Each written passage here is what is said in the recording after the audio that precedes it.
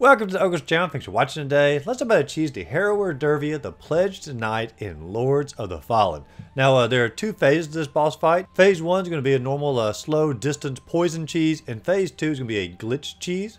That I'm going to do my best to show you how it happens, even though I'm not exactly sure. I'm going to let you see the footage in its entirety, and maybe you can replicate it in a similar way, but you're not going to have to fight the Pledge Knight at all in Phase 2, which is obviously the harder of the two phases. Now, when you go into the boss battle here, you are going to have to get the summon who's outside the arena. The summon is required for this particular cheese. Now, when you go in there, Dervla is going to go after your summon, pretty much guaranteed. They don't really bother with you at all, as long as the summon is alive. And all you're going to want to do is throw out the Forsaken Grenade at Dervla here. Now, when you get her poisoned, all you need to do at this point is stand back while she's attacking your summon and just simply have, your javelin or your spears or whatever throwable that you want that can do the most amount of damage, and just simply stand back and throw your items at her. And as soon as you run out, use your ammunition pouch to replenish that and continue getting those throwables constantly taking away HP. All along while your poison is also taking away HP and your summon is taking away HP, so you have no combat pretty much here. You're just standing back and watching her health bar slowly disappear.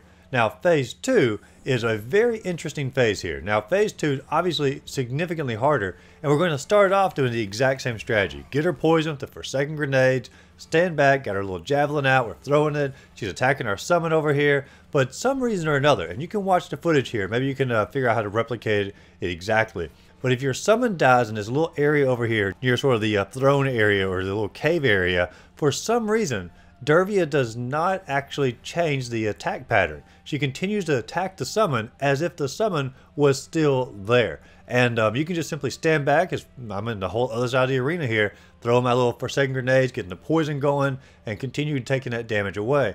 And for some reason, she glitches out, she thinks her summon is still alive, and will continue to attack that area for a solid, I'm not kidding, a minute or 2 minutes, while you just stand back and watch the HP drain away.